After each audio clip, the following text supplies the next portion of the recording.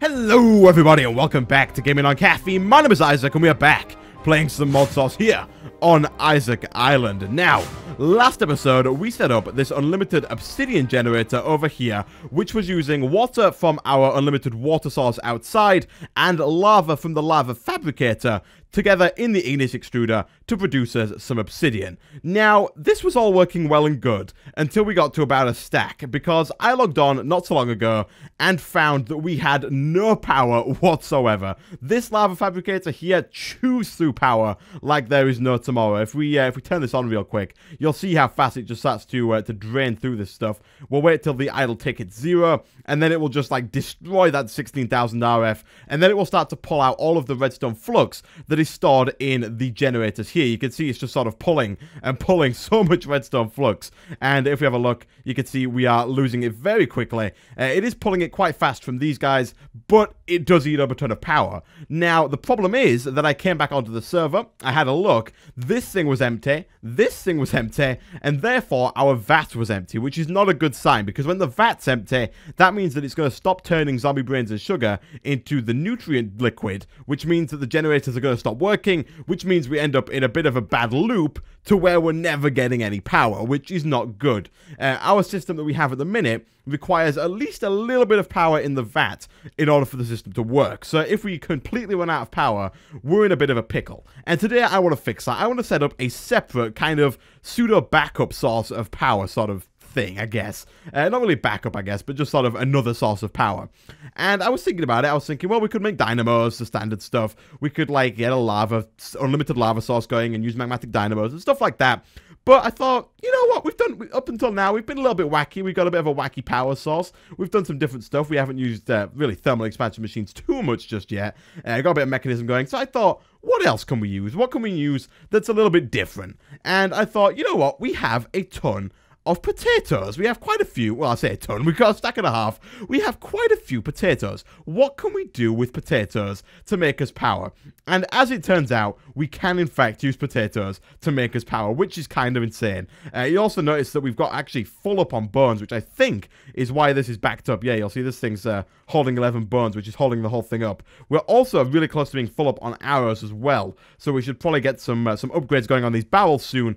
You can get upgrades which will up that to 128 stacks, which is kind of insane, but would also be kind of cool. But anyway, what I've done between episodes is I've gone ahead and I've spent a bunch of time carving out another room for another farm, that being this one around here. And we'll get to this one in just a second. But what we're going to work on today is we are going to work on the automation of loaded potato, I think it's skins. If I type in potato, we're going to work on getting these guys over here. Loaded baked potatoes. These things are fairly easy to make. It's a buttered potato, which is butter, and a baked potato, which is just a smelted potato.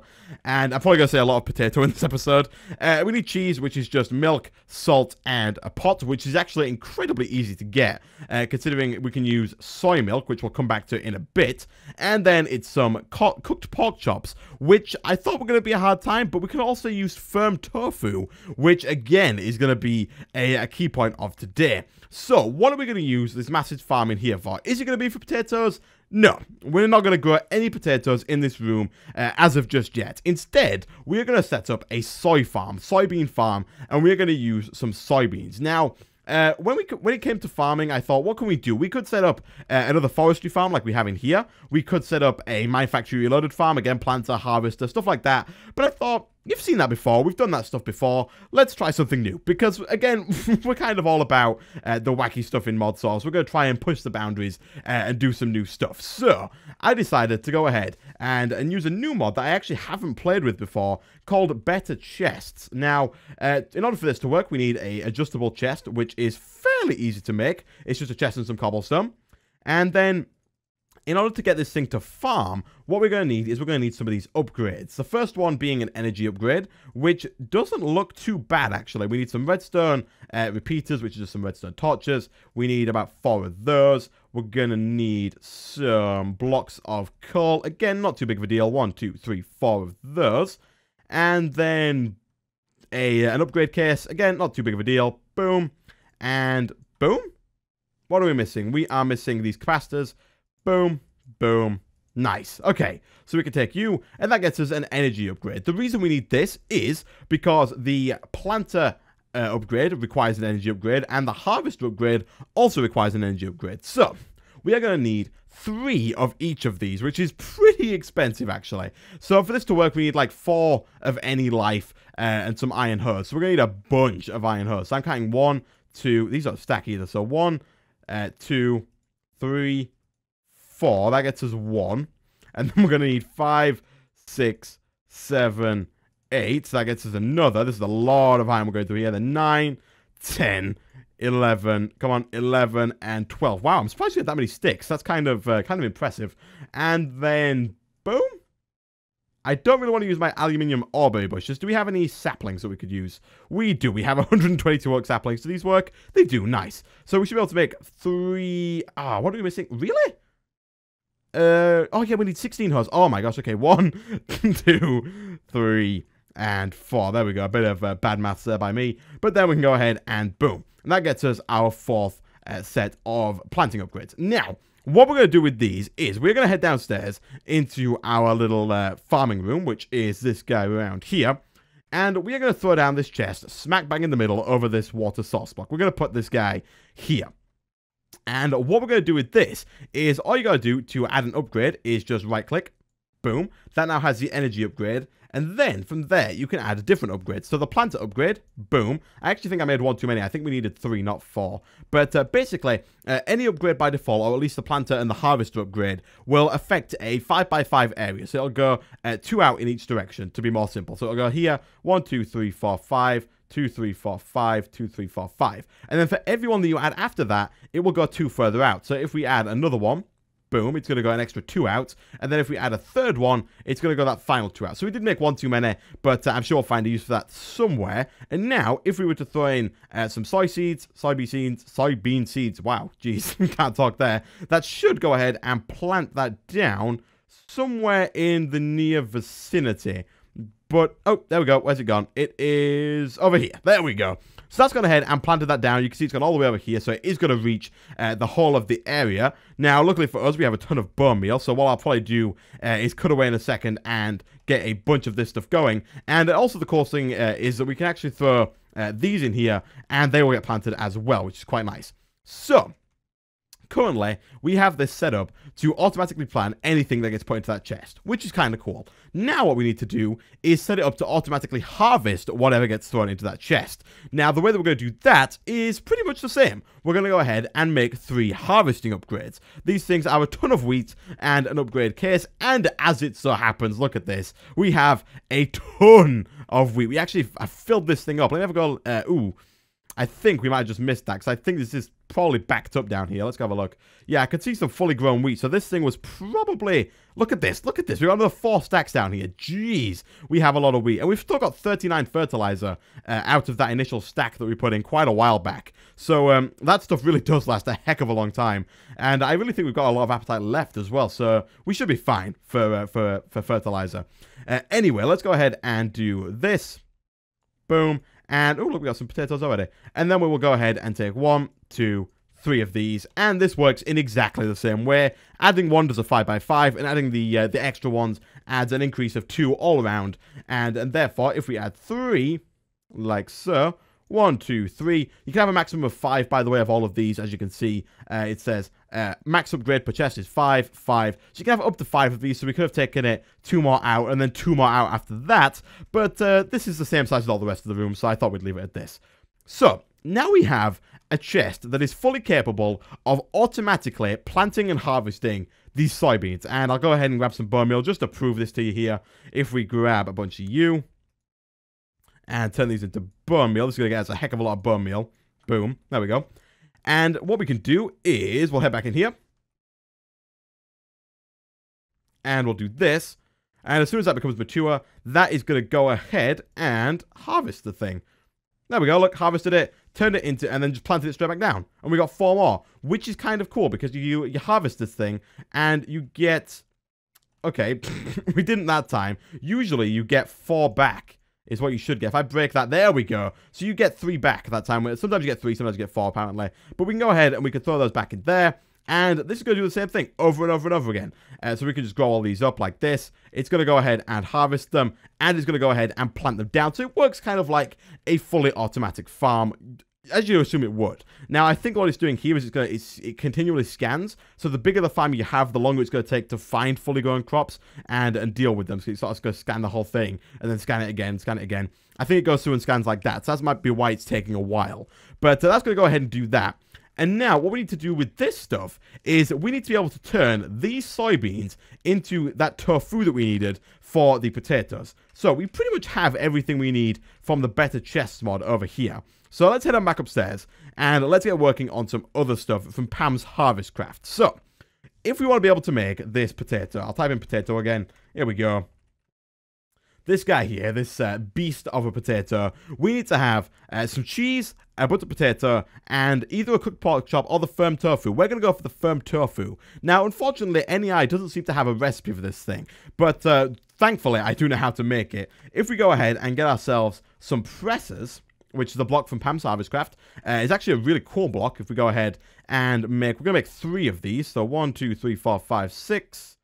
Wow, we're doing really well on just having things in here that we can use today. And we'll take that, and that gets us 3 presses.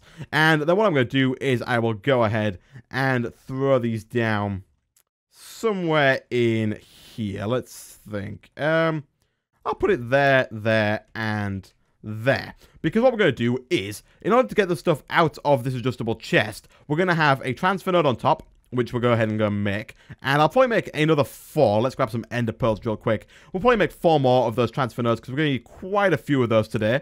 So let's go ahead and make a few more of these. We'll throw you in there. And let's just type in node because it's easier. Do we have any transfer nodes? Oh, wow, we do. Okay, never mind. We got 3 already. Oh, the liquid transfer nodes. Oh, that's a shame. Okay, let's go ahead and make... Boom. We need some pipes. That's fine. Boom. And that gets us 4 transfer nodes. However, we are going to need some more pipes. So let's go ahead and make some more of those as well. Boom. No, that would have been far too easy. We never have enough flipping stone for this stuff. Let's see. Can we make that? Yes, we can. We'll make a few of you. Do we have any glass whatsoever? Not really. We never do. Do you have any cobblestone? We should do. Yeah, we got 42 cobblestone. Let's go ahead and take some of that. Throw it into the sag mill, and that's going to turn that into sand, which we can then smelt in the alloy smelter into glass. And we'll do that in a second. We're also going to need a barrel. Do we have a spare barrel? We have a ton of spare barrels. So, the way that this is going to work is we are also going to need a packager, I believe it is. The one that we're using outside for our sugarcane, which is not that guy at all. Let's go to factorization. I cannot quite remember the name of the block. It is this guy here, the stamper. And you'll see why we're going to use this thing in just a second. That's another piston and another crafting table. And boom.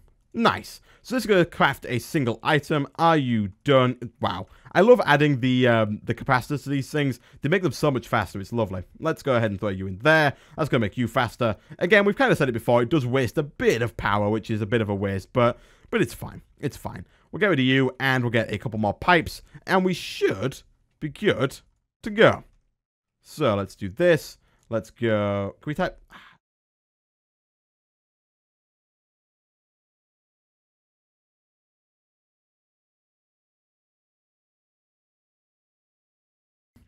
Boom. And we'll go ahead and take 2 of... Oh, really? Really? Ah, no, please tell me we've got some left. Yes, we do. Whew. Okay, that's annoying. Flipping heck, I completely forgot that, again, heads up, guys, you cannot use quite clear glass from factorization with stuff from extra utilities. It doesn't like it. It doesn't work. You've got to go the long way about it and smelt the glass the old-fashioned way. This is a good argument for a pulverizer. If we got a pulverizer up and running, we could probably get this to work. Is there any way to transform this? Can we, like, make normal glass out of it? I don't think we can. That would be very nice, though. We can make stained glass, but again, it doesn't look like we can actually do anything with it. We can use a sag mill to turn it back into sand, which is kind of cool. And then we could smelt it in here if we really need the glass. But for now, 2 should be enough. We should be able to just go 1 and 2. And I think... Ah, no, I'm fairly certain we're going to need at least 1 more. Okay, I'm going to throw you in there. That's going to get us a sand Let's put you in there. And while this is going, let's go ahead and get started. So, what we're going to have is, we're going to have our transfer node on the top of the adjustable chest. Right through in here. Let's quickly eat some bread so that we don't die. There we go. So, we're going to have a transfer node pulling the stuff out of here when we want it. On this side over here, we're going to have a barrel that's going to slowly fill up with the soybeans. And then over here, we are going to have a stamper, which is going to take some of the soybeans and is going to turn them into soybean seeds. Because the problem that we have with these is because we can plant both soybeans and soybean seeds, when we pull, like, by default, this transfer node is going to pull out everything. It's going to pull out the soybeans and the soybean seeds, which is not what we want, because that's going to mean that nothing gets planted.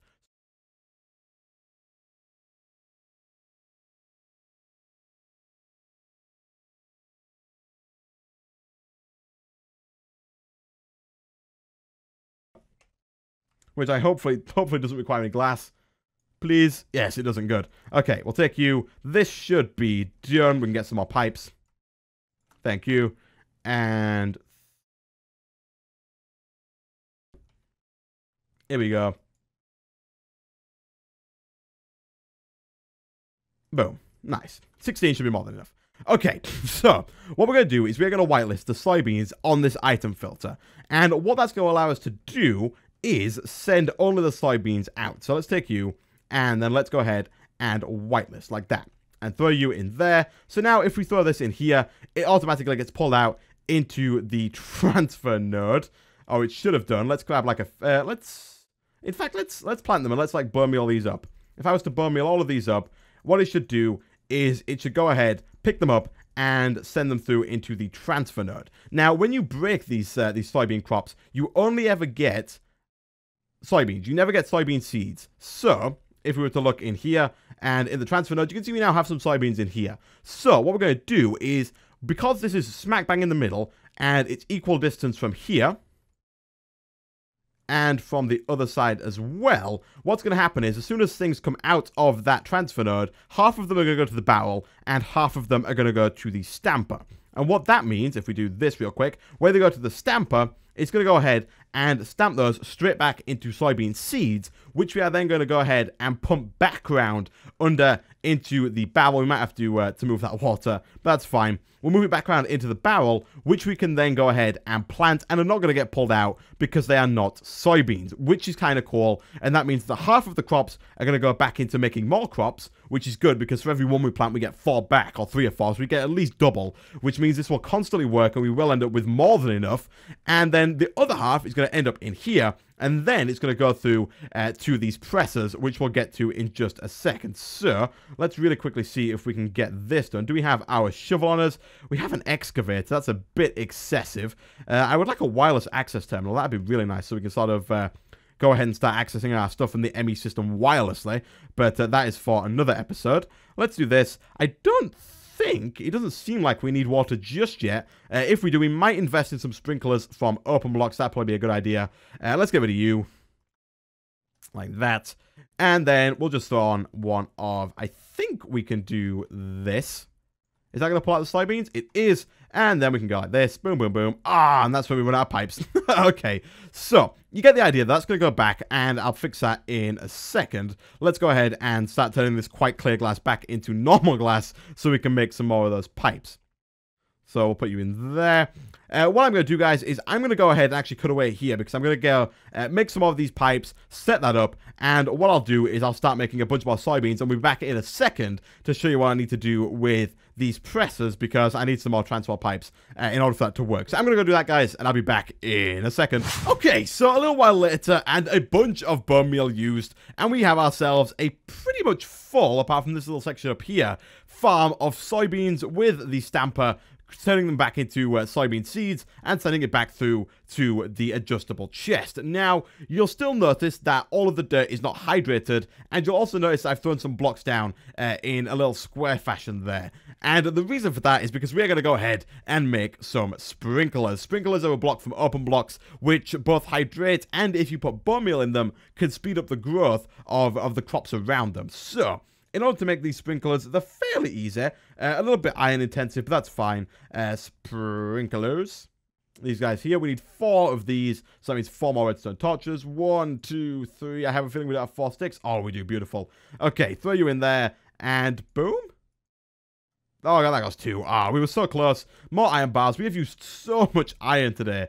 And then 3, 4. Nice. So we got 4 sprinklers, and now, in order for these things to work, they have to be on top of a tank from open blocks that is filled with water. So the tank, fairly easy to make once you have obsidian. It's just some glass panes and some obsidian. So we'll take, like, all of these. We'll throw that into there, and then we'll do something like this. Shift left click, and 1, 2, that gets us 4 of those. Nice. So what we're going to do is we're going to go ahead and put these down beneath those blocks that I placed down in the square fashion in our little farming room. So something like this. We're running a bit weirdly, but that's fine. Let's get you, and then we're going to get rid of this. We're going to put down a tank with a sprinkler on, and again get rid of you. Tank, sprinkler, and again you, tank.